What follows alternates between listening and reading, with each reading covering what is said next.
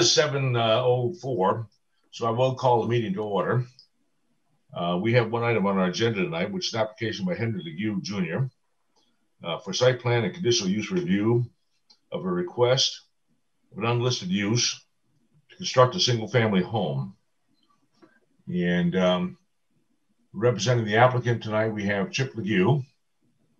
Are there anyone else that is interested in this application that wants to be an interested party? If not, yeah, I guess that would be myself. And myself is whom? This is Steve Morse. Okay. Steve, are you interested in being a term? Tom? Party status? Party status. Are you using party status? And party status really means that you are not only do some presentation, but if you don't agree with the decisions of the board, you can appeal the decisions of the board. So, are you seeking party status, Steve? No, I'm not seeking party status.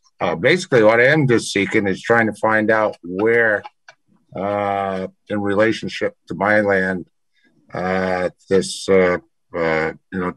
Chip's thinking of putting in the house, just so I can gauge accordingly on my end. Okay, well, you're welcome to participate in this hearing, and if you decide to change your mind, let us know, and you want to be a participant. I'm going to start by swearing in the applicant and anyone else that wishes to testify. And Steve, if you wish to testify, you need to raise your right hand, and since we can't see you, we're going to have to take your word for it. For that matter of fact, I can't see Chip either. Do you swear to tell the truth, nothing but the truth, in the matter before this board tonight, under penalties of perjury? I do. I do. I do. Thank you. I think we have 3 I do's. Yeah. Chip, yes, you were starting to tell us, and now is the right time to tell us, with an overview, because we have specific criteria that we will go through, but it's good for us to understand where you're doing, where you're doing things, what you want to do, and so forth. So sure. Give us an overview of the project. Sure. So it's a single-family dwelling with an attached garage, and Steve, it's right across from the church and the pastor's house on Warner Road. Just to give you an idea where it is. And so there's the lots that are there are 2, 3, and 4. This will actually be lot 4. Lot 2 and 3 will stay the same. That's where Kim Johnson's building is on Warner Road. It's the brown building on the left if you're driving from Airport Road down Warner Road. So there's basically there now, there's the church, the Wells Church, the parsonage, I think that's the right word. My brother's house is down near the end of Warner Road. So this is just a lot that's on that road, which is in the light industrial district. But that's where we're planning on putting the house. Chip, can you talk about the subdivision or lack thereof? I know we've tried to find some paperwork. Right. There's an old drawing. I don't have it in my stack of stuff now. I believe we will go through that to have it recorded. Basically, what that's going to end up is, as on the drawing is now, lots 2 and 3 will remain as a single lot, be retained by Henry Legue Jr. Lot 4 will be purchased by the Hoffmans, one of which is my daughter. And then the rest of the so-called Kelly Farm, whatever you want to call it, 60-something acres will remain as it is now. And there's the town sewer is right there. We've applied to the state for the A&R approval.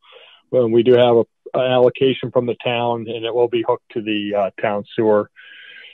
Not sure about water yet. We talked a little bit about it with Tom as a potential maybe moving or running the town water down there, but I have no idea what that cost would be. So potentially just a drilled well on the lot. So I have a question, Chip, because I'm still Sure. trying to visualize where this house will be. Is it as you Okay. go down Warner Road, will it be on the right or the left? The left. The left. It's almost, yeah. So you've been down there in the summer? I went down there and there looks like there are 3 houses. So where is it in relation to the 3 houses? It'll be, it's actually down there. There's a church on the right. Then there's a next house. Yeah. It's almost directly across the road from the second house. So it's up near the top of the road. Yeah. Okay. Great. Thanks. Mm-hmm. And you're muted, Carla. If you go to the State of Vermont Parcel Viewer, you can get a great shot of all this. So Bob, I just want to reiterate that because the status of they need to go through a subdivision. So what the board will really approve tonight would be the change or the unlisted use. You will not be approving the single family home at this time because it's not on they need to go through that subdivision. Okay, so that's not an approved subdivision? We can't find record of it. There's no record of being recorded.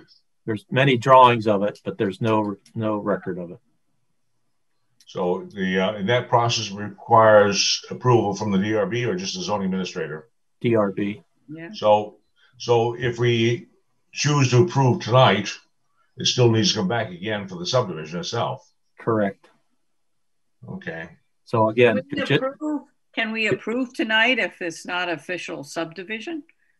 What you're doing is you're approving the unlisted use. Okay. That's what you're approving tonight. Okay. That's really what's before the board tonight. This is an unlisted use. So unlisted uses are covered by section 2005 C, where the board has some authority, some prerogative here. This is not listed as a permitted use or a conditional use. Neither. And this is not the first time this has happened to us. This is we had one previously where we had different circumstances, but we had a residential application in a light industrial district. So, so what we're doing here is approving the use. We're not approving the building because that still needs an approval of the subdivision, and obviously needs approval of the zoning administrator for the building itself. So there are other steps to be taken, but I think probably from Chip's point of view, this is the first step that he needs to take, and otherwise the rest are needless. Correct. So, Chip, so tell us, you've read the ordinance, I trust. Tell us how you feel this managed to fit into the criteria of the ordinance, why the board should allow this as this residential use in the light industrial district. Right. To be honest with you, I was kind of surprised it wasn't in there. It used to be listed as a conditional use. I know my brother's house is a conditional use. I assume the other one is too. But until the big white house at the top of the hill was demolished, Steve Parks lived in a neighboring lot. My parents' house is right down there. The Topical Trail is residential, so there is quite a bit of residential. We understand that if a development, something permitted under light industrial could go in right next door, and that's kind of the risk you take. So there's no question about that. So I mean, other than that, there's more houses than there are light industrial in that area. And like I said, I'm not sure when it actually changed, but they always used to be, well, I shouldn't say always used to be, but used to be that residential was a conditional use in the light industrial district. That changed in 2019. Okay. You have furnished us testimony We probably should go through that testimony so that you paraphrase it or just refer to what you've given us in writing. But so you require conditional use approval. Yes. I'm not sure what the protocol here is, and maybe Tom or Carl can help me. Do we need to find that this is a reasonable use in this district first, or is that part of the conditional use review process? That's part of the conditional use process. The recipe is go through the conditional use, hear what the applicant's statements are, and then you make a determination if it makes if that use makes sense for in that section of the town. Thank you, Tom. So that's where I was going, but I wasn't really sure. But speaking to the criteria then for conditional use review, which I will now dig out. And I say you've addressed them, but the first has to do with the capacity of community facilities and utilities. And if you had actually right, so sure, no problem. So 3302 is that section. Basically, a single-family home. Wouldn't have much of an impact on the local schools. May actually help the student population. Very little effect on police, fire, ambulance service. The road is very flat. The access is very good, so that won't have any problem. Not going to affect any parks or recreational facilities. The sewer disposal, like I said, is the town sewer runs right through the lot, so hooking up to that won't be a problem. And stormwater system, because it's a house on a lot that'll either be grass or plantings or trees, should mitigate any real stormwater issues. Traffic wise, we're adding one house, a couple cars here or there to Warner Road. So again, not generating a lot of activity. Character of the area, actually, as I said, character of the area is actually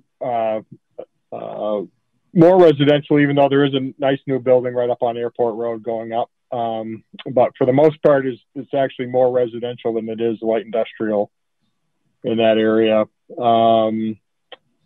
No significant natural resources in the area. Energy conservation. The house would be built with, energy efficient stuff because can't afford not to these days. So whatever's required. I'm not sure. I know as they do go through the house, they're working with the builders to make sure they have insulation and all that good stuff. So I think that I'm not sure if that exactly answers all the questions you have, but it's hard to fit a house into some of those criterias.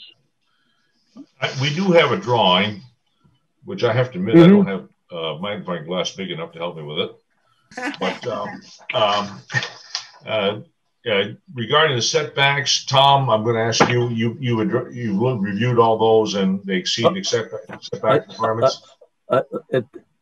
Again, we're only looking at the use here, Bob. So setbacks will be a part of another application, and which you will deal with. Lot size and all that will be a separate application. Okay, so it really has to do with the use. Thank you. Does a member of the board have a question for Chip Ledoux?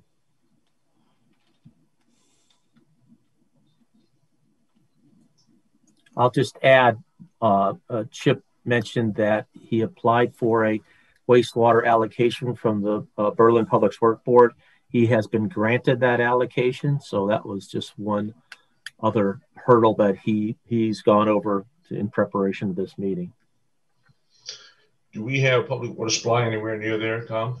We do, and Chip mentioned that earlier, that it's near the where Industrial Lane comes down, and it's probably several hundred feet from this lot. Okay. That's a separate application, separate decision, which would be dealt with at the time the zoning administrator. So with regard to the use, does anybody have further questions for Chip? Mr. Morse, do you have any further questions or comments? Oh, I have no comments and no questions. I see no issues of any kind on my behalf. Thank you. Tom, we don't have anybody else on, do we? Let me look here real quick. Just Orca. Nobody outside of who we've already known about. Okay. For some reason my screen doesn't want to respond, but okay, very good. I think where we are is, as a board, we're going to have to deliberate this to see how it fits into our ordinance. If no one has further questions for the applicant, are there additional comments by you, Tom? No, sir. Okay. In that case, I think I'm looking for a motion to close this hearing. I move to close the hearing. A second. Motion's been made and seconded by, well, both Carla and I'll give it to Carla. Polly first. I read lips. And any discussion of that motion? All those in favor of that motion to close the hearing portion of this application, please signify by saying aye. Aye. Aye. Aye. I've lost Tour. I assume he's here somewhere. He's here. Okay. He was in the affirmative. Yeah. You guys can always use your cues down here, your reactions. Raise your hand. Yeah, you basically raise your hand that way. Uh-oh, Bob's a Zoomite now. He is, isn't he? All right, here we go. Take it down. Thumbs up. All right. All right. The motion is carried, and this hearing is now closed. And I thank you, Chip. Thanks, Chip. Yep. And Steve. Thanks, Chip. Thank you all. Thanks, Steve. Appreciate it. Have a good night. Good night. Thank you. Good night. We have other business in public tonight, which is the minutes of our last meeting. So I'm going to ask for a motion to approve the minutes of March 2nd, 2021. So moved. Motion by John. Second by Polly. Fast. So any discussion on that motion? Any corrections? All those in favor of that motion, please signify by saying aye. Aye. Aye. Aye. So I would entertain a motion to go into deliberative session. So moved again. John? Second by Polly. It's 7:23. All those in favor of that motion, please signify by saying aye. Aye. Aye. Aye. I need to move some people around. Yes, you do. We're now going to go to deliberative session, and everyone else is uninvited. All right. Well, the deliberations will be continued and brought into findings. So the only item we have left on our agenda tonight, besides I have to pack to leave, is the approval of the minutes of the meeting of 3/2/21. And We've done that already. We already did that. We did that. I'm first. sorry. We did that. I'm reading from my script. Thank you.